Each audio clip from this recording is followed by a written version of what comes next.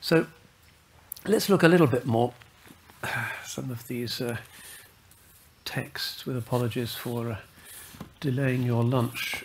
But I did say that I wanted this primarily to be looking at the literature and just skating over the outlines of the story. One thing that often arises is there's disputes over the worms looking up at the four caliphs and trying to see who is highest and why and in what way. But another issue that arises is Abu Bakr and Ali. We know that Imam Ali is basically the fountainhead of the Sunni Sufi tariqas. But the Naqshbandis believe that Abu Bakr is the first figure in the Silsilah, and the Naqshbandiya are the largest, probably, tariqa and have a considerable extent in this country. So sometimes popularly this is taken to be a kind of tension, but it's not. And I want to explain how this works, drawing attention once again to the mainstream Islamic desire to reconcile, i'tilaf, to bring people together, by looking at one of the great works of the 19th century, Naqshbandiya, the Sheikh with two intermediaries of Sheikh Is'ad Erbili, who we looked at earlier in his poem on Hazrati Fatima radiallahu anha. And this is Maulana Khalid, dies in 1826, buried in the Kurdish district of Damascus, and the scholar who really revives the Naqshbandiya throughout the Middle East and Turkey. Not so much the Balkans. The Naqshbandi lines in the Balkans tend to function in a different way, and sometimes it's an older version of the Naqshbandiya, as I understand it. But yeah, Maulana Khalid, and he has this diwan, one of the great monuments of Naqshbandi literature. It's mostly in Persian. And he begins with his munajat.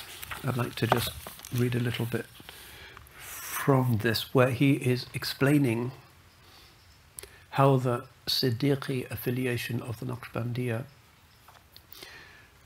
works with the Alid affiliation of the tradition of the Ahlul Bayt. And it's important, I think, to understand this, not only to look at the mechanics of how the silsila works, but also to see the the mindset which wants to bring about a kind of concordist solution. So this is how his great poem starts. It's long, we won't be able to look at much of it, but we'll take it at least as far as the Imam, where the silsilas seem to come together, which a lot of people really misunderstand. Now this is a munajat. خداوندا بحق اسم أعظم بنور سيد أولاد آدم. I'll do a rough translation. O my God, by the sanctity of the greatest names, by the light of the master of the children of Adam. So he's beginning with a kind of munajat, or invocation, reminding us and reminding the divine object of the poem is an address to God of what is truly great in his creation. بصوص سيني الصديق أكبر بسلمان وبقاسم بار ديگر. So verse 2 is, by the virtue of the flame of light which is in the soul of the Siddiq, by the virtue of Salmani Farisi and Qasim. Okay. This is really important for all the Naqshbandi silsilas. Abu Bakr as-Siddiq, ثاني اثنين إثوما في الغار, this great companion of the chosen one, according to the Naqshbandi stories, the key spirituality of Abu Bakr as-Siddiq was to do the dhikr silently, which is what most Naqshbandis do, whereas the tariqas that take their lineage through Imam Ali very often will use jahri, spoken or sung forms of dhikr. But figure number 2 in the chain, Salman al-Farisi. Figure number three is Al-Qasim. Is Qasim bin Muhammad bin Abu Bakr. He dies round about the year 107 of the Hijrah. Is actually an important figure, one of the great muftis and hadith scholars of his time. There's a lot of his hadiths in Sahih Muslim. For instance, regarded as one of the 7 fuqaha of Medina,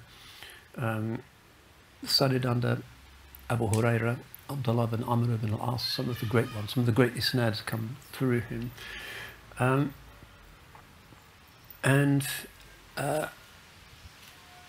Al-Qasim has 3 daughters who are famed for their piety and their scholarship. One of them is called Farwa, and she marries Imam Muhammad al-Baqir and therefore becomes the mother of Imam Ja'far al-Sadiq. So if you can get your mind around the kind of family tree situation here, Ja'far al-Sadiq's mother is the great-granddaughter of Abu Bakr as-Siddiq. Incidentally, her mother was a certain Asma bint Abdurrahman bin Abu Bakr, who is also from the lineage of Abu Bakr. So she's a kind of double great-granddaughter of Abu Bakr, and this is, from the Naqshbandi point of view, why there isn't really a tension, because Ja'far as-Sadiq has this very powerful stream of irfan and knowledge and wisdom and siddiqiyya coming from Abu Bakr, as well as through the formal lineage, through Muhammad al-Baqir, Ali Zain al-Abidin, Imam Hussein and Imam Ali. So that's really important. The Naqshi golden chain, which goes on to the present day through Baha'uddin Naqshband, Abdul Khaliq Urjdavani and so forth, goes back to Ja'far as-Sadiq, who we tend to think of, if you don't really look into the sources, as the 6th Imam of the Shia. Well, too big and capacious a soul to be just limited to that perspective, but also 4th figure in the golden chain of the Naqshbandiya, who we always associate as being the Sunni tariqah par excellence. But when you look into these texts, you'll see that for somebody like Maulana Khalid, it's not like that. It's not Sunnah against Shia, except for some exoterists who are dividers. Instead, the spiritual lineages of Islam interact and flow, and certainly doesn't seem to have been a problem for Imam Ja'far as-Sadiq that he had the lineage of Abu Bakr Siddiq. So let's read a little bit more of this, because it's something the Naqshbandis in particular want to emphasize, their affiliation to Imam Ja'far. بشاه صفتر کرار حیدر کی از نیرویش شد باب خیبر. By the noble king who overcame the ranks of the powerful enemy, Haidar, the lion, who with his own bare strength carried on his back the gate of the citadel of Khaybar. نبود فصلی بی روزگاری زارش که ازرائیل و در بی زلف کارش. Hazrat Ali karamallahu wajhahu was the one who was so successful in the fortunes of war in using his sword Dhul Fiqar that it was as if he was the angel of death, Azrail. به آن سرو گلستانی نبوت به آن شمع شبستانی فتوت. He was the tall cypress tree in the Prophet's garden, the lamp in the palace of Futuwa, the manly virtue. So we'll have to fast forward. Yeah.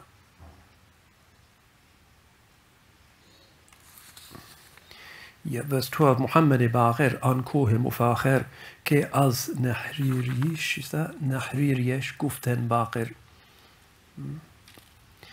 The one who was the summit of nobility and glory and the plunged the very depths of knowledge, al-Baqir, by his merit, and then بحق مجمع البحرين أنوار كالشض رازي صديق علي بار. So by the right of he who was the Majma al-Bahrain, the one who is the point at which the two oceans come together, which was the way of the Siddiq and the way of Ali. So this is his understanding of what Imam Ja'far was. Imam Sadiq fi Mastuq Ja'far Ka'in du mansab ura shud muyassar. Imam Sadiq, the one who is also Mastuq, the one who is believed, Ja'far, who in this has the two roles, and this was made easy for him. So Ja'far al-Sadiq, the commentary here has of course the details of the family tree. Ja'far al-Sadiq, on the father's line, Muhammad al-Baqir, Ali Zain al-Abidin, Hazrati Hussein, Hazrati Ali. It's an esoteric thing that for some later generations became the basis of an exoteric madhab. And through the mother's line, Farwa, this scholar luminary of Medina, Qasim, Muhammad, Hazrati Abu Bakr. So there's that filiation as well, the mother and the father. Yeah. Anyway, then the Imam goes on. It's a very long, beautiful poem, but he really wants to emphasize this. He's a figure of considerable political importance in the Ottoman Empire, spends a lot of time in Iraq, which is why they call him Khalid-i-Baghdadi, where, of course, even in those days, there's Shi'i districts, Sunni districts, and as a Naqshi Sufi, he really wants to create this way of overcoming that binary and demonstrating that Ali is the city of knowledge for the Naqshbandis as well as he is for anybody else. So